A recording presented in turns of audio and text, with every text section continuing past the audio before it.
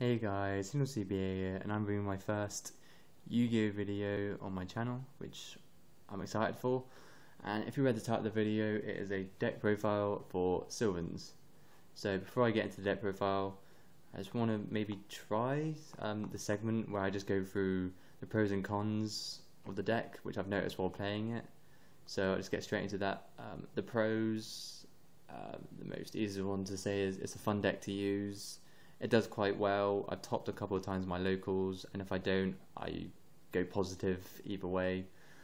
The combos you can make are great in the deck. You have access to the best higher rankings, like 7s and 8s, you know, the higher ones, which I'll go through later. Well, you can see one there, Valgrand. You can make unbeatable fields, so your opponent will have a hard time getting over your cards. That's it really for the pros. The cons, it's quite a bad one, but sometimes the deck can be inconsistent, and what I mean by that is your first hands you can brick if you have like 7 or 8s and no way of summoning them, or the level 1s which you don't want to see in your hand but you would rather excavate. So if you don't have a way to excavate in your first or second turn as well, you're probably going to lose the game, because that's what the deck does, it excavates. So yeah, but that doesn't happen often. It only happens about 10%, maybe 5% of the time I play this deck. But when it happens, I wish I wasn't playing this deck. So that's the end of the pros and the cons. Let me know in the comments if that's alright, if you want me to stop or carry on that. I just thought I'd give it an insight of how I feel playing the deck. So yeah, I'm going to get into the deck profile. So, starting off is 3 Hermitaries. Hermitaries is just one of the best, is probably the best Sylvan monster in the deck. He has quite a lot of effects which are useful. He's your draw engine. When you activate a card and it's a plant, you draw a card. When he's activated, organize the top 3 cards of your deck and put them back in any order. He's not ranked, he's a level 8, so you know you can go into your rank 8s. And as well, he's got a 2/7 attack, which is not bad. And then we play 3 Sage Koya. Some people play this to 2, but I prefer 3 because it has a much more useful activation effect in Hermitry, and that is basically when it's activated, you can add back a Sylvan Speller Trap back to your hand. So your general target is either Sylvan Charity or Mount Savina, if you really need it. And also it has the same effect where you can activate a card, but you don't get to draw off it. And it has a sort of a hand trap element. If and a Sylvan is activated, you can special summon it from your hand. And also it's a level 7, so rank 7s can be made. Sylvan Blade Fender. Most people don't play this card, but the only reason I play it is because it's a level 4 Earth monster, and I can make Interior Beast with it. It's not very often I make Interior Beast, but when I do, it's great. And if there's a card I would normal summon, it'd be this, because it's 1/9 attack, which is great for a level 4. And when it destroys a monster, activate a card. And then we play 2 Sylvan Marsh Leafs. This card's good. When it's normal summoned, activate the top 1 or 2 cards of your deck. But I prefer getting the activation effect is when it's activated to destroy a monster on the field. But if you draw this card and no other way of activating it, you would probably normal summon this so you can get your deck started. And then 2 Sylvan Kuromishumo. I like this card because of its flip effect. It's a good way first turn, but it can be quite slow because of course it has to be flipped. So if they destroy it without flipping it face up, or you don't get to flip it face up in your turn, it's quite bad. But basically its effect is when it's flipped face up, activate the top 5 cards of your deck and any non-plants go to the bottom. And also if this card is also activated, you can destroy a Speller Trap in the field. So you can either play this 1 or 2. I prefer 2 because I'll explain later why I do. 2 Sylvan Princess Sprouts. Princess Sprout is also a really good card in the deck. Its main effect is when it's activated, declare a level between 1 and 8 and special summon it from the graveyard, and it becomes that level. So you can go into your rank 7 or 8s or manipulate its level for a synchro summon. And then we play 1 Sylvan Peacekeeper. This card's good when it's activated, especially someone a level 3 or lower plant type from your graveyard. So your main targets are going to be Lone Fire, probably, or itself, because it's also ever affected if it's normal or special activated card. But the only reason I played this is one, because it can be really bad if you get it at late or mid game, because generally all your monsters that you would want to special summon off Lone Fire will either be on the field or in the graveyard. But still, it's still a good card. And then last Sylvan is Sylvan Cherish Bout. Good effect because when it's activated, especially summon a level 1 plant type from your deck, it is good because in this deck we play 5 level 1 plant types and they're quite good as well. So also this card especially summon activate the top 1 or 2 cards of your deck. So that's it for the Sylvan cards. Going into the extra plants, 3 Lone Fires. Lone Fire is just good, easy way to get out Hermitaries, and if you have Soul Charge in hand as well, go into all 3, then Soul Charge them all up. It's great. And then we play 2 Rose Lovers. This card's fairly new. If you don't know what it does, basically you can banish it from the graveyards and then special summon a plant type from your hand, and for the rest of that turn it's unaffected by traps. So it's pretty good if you want to get Hermitary's effect off. A good way to get Hermitary out as well, and also a good target for Mount Sylvania to use its effect to put it in the graveyard as well.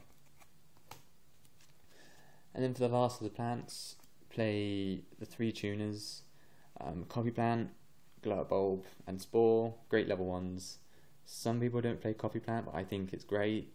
Basically, if you don't know what it does, it copies the level of a plant type you control, so you can make it level 8 or 7 and make a rank 8 or 7 basically. Yeah, good card I think. Also a nice target for Miracle Fertilizer. And then for the last of the monsters, it's not a plant type but it's a warrior, and it's called Rose Archer. If you don't know what it does, when your opponent activates a trap card, you can discard it and negate its effect. But you have to control a plant type to use its effect. For the spells now, we play 3 Mount Sylvania. Great field spell, nice way to stack your deck. Good way to activate as well, because at the end phase of your opponent's turn you get to activate a card. If it's not a plant type, you can decide if you want to put that on the top or bottom of your deck, so you can decide if you want to draw it for your next turn. And then we play 3 Sylvan Charities, probably one of the best draw cards in the game of Yu-Gi-Oh! Basically draw 3 and then reveal at least 1 Sylvan and 1 other card from your hand and put them on top of the deck. So essentially you can go +2 depending on the cards you put on top of your deck. And then we play 3 Miracle Fertilizers. Good card in general. Once per turn, special summon a plant type from your graveyards. Can use 2 or 3 on the same turn. And yeah, it's continuous as well, so you can keep on using it. And your opponent would be quite silly if they don't destroy this card, because you keep on reusing it and reusing it. And then just 2 MSTs, Mystical Space Typhoon. The reason I play this, I'll better explain why I do, because at my locals it's quite trap heavy, so I need to get rid of back row. That's why I play 2 Kurumashimos, because also his activation effect where it destroys the spells or traps, and as well Rose Archers, because negating traps is fine. If your locals aren't as trap heavy, you could probably replace this maybe with Upstarts or some other useful card which you think would fit well in the deck, but for me Typhoon is good for me. Yeah, so for the rest of the spells we play 1 Raigeki, Soul Charge, which is good. This deck was so much better with it 3, but still 1's still good. And then 1 for 1. Off this 1 card you can create so many combos. So yeah, and it's good. It's just good. And the last card, 1 Trap, which is Vanity's Emptiness. A good card. You can easily work around it, because you're constantly sending cards from your deck to the grave, so it destroys itself. And because of the low trap count, you can easily side and Marauder decrees if need be. So that's it for the main deck. 40 cards. So now we move on to the extra deck. So we play 2 Felgrands. Felgrand is just one of the best XYZs out there. Yeah, basically it's good. And then play Easily the Sylvan High Protector. This card's got 3/2 defense and 2/3 attack, but its effect is great. Basically, you declare a card name. Then you activate a card. If it's that card, add it to your hand. If not, activate it. Either way, and then you can attach a material and put a card on the top or bottom of the deck from the field. So you can put a troublesome card from your opponent's side of the field to the top and the bottom of the deck. Heretic Sun Dragon Overlord of Heliopolis, just a good way to destroy the field or get cards from the field or hand into the graveyard which you want. Galaxy Eyes Tachyon, good card, 3k attack, effect negation, and it can attack twice depending on if effects activate in the battle phase. Gimmick Puppet, Giant Grinder, good way to deal extra damage against decks that XYZ summon, like Stellar Knights, decks that XYZ in general. I don't have one at the moment, but a good replacement of this card would be Big Eye, because Big Eye is good, but I don't currently have one, so could possibly replace it with this card. No, you want to replace Big Eye with this card. I don't know, my English is not too good. Anyway, Mecha Phantom Dragosack. It's not as good as it used to be, but it's still a useful card. Can even use its tokens for synchro summons. And then for the last XYZ, we play Aurea, the Sylvan High Arbiter. If you don't know what it does, you can send a plant from the hand or field. Depending on its level, organize that top many cards on top of your deck. So if you send Parentry, you can organize the top 8 cards of your deck, which is really good. So more stacking. And its other effect, when you detach, you can declare a number between 1 or 3, activate that many cards, and for each plant, you can send that many cards from the field back to the hand. So that's quite good, and it doesn't target, so it's like a tiramisu, and it's got 2/8 attack. And for the synchros, play 1 form of synchron. Nice card, nice way to draw. Can make it, maybe if you have a Peacekeeper or Rose Lover and then Glow Up Bulb and Grave, you can make it. And it's a tuner if you didn't know, so you can also tune it with like Hermitaries to make other cards. The Zero Beast, as I said, this card doesn't come out as often as I like it to, but still it's a good card to have in the extra deck. And then Crimson Beta, just good against certain decks, can ruin their game and give you the win maybe. Stardust, this could be the other card that could be replaced by Big Eye.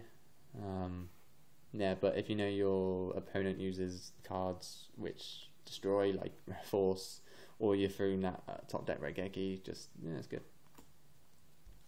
Scrap Dragon, just great synchro in general. Yeah. And for the final 2, we play Leo. It's a 3/1 attack monster that can't be targeted except for your main phase 2, but generally your opponent just doesn't do that. They don't target in your main phase 2. They either forget or just leave it on the field. And then the final card, Star Eater. This card's good. Can't be negated when it's summoned. 3/2 attack, unaffected by other card effects when it attacks. And as well, this is your only out to Cleethorpes Towers, or just people call it Towers to shorten it. It can get over it because, yeah, it's your only out. So you want to get this out if Towers comes out. Anyway, that's it, guys. That's the deck profile. Hopefully you enjoyed it. If you liked it, like the video. If you want to stay tuned for more deck profiles, subscribe, all that jazz. And if you have any opinions, or if you want to state any opinions I can make on deck profile, let me know in the comments. I'll read them and improve upon that. Next video, which I hope to be coming out, another one this week on the weekend. Anyway, I don't know why I'm saying this, because you'll be watching this like 2 months in the future. Yeah, so that's it, guys. So thanks for watching, and goodbye for now.